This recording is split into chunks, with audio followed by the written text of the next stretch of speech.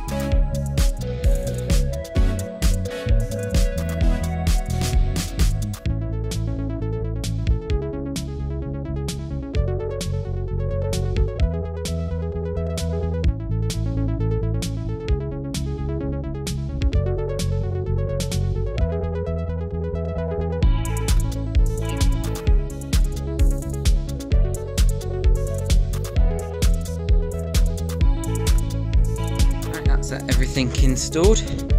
Now it's just time to get the power cables and wire it all up.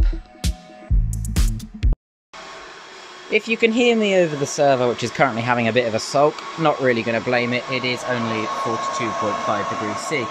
Can't do a lot about that. It's not a huge issue, nothing important is running. This phone system here, I've got some phones coming for that. That might be a video, I doubt it, because it's going to be quite boring.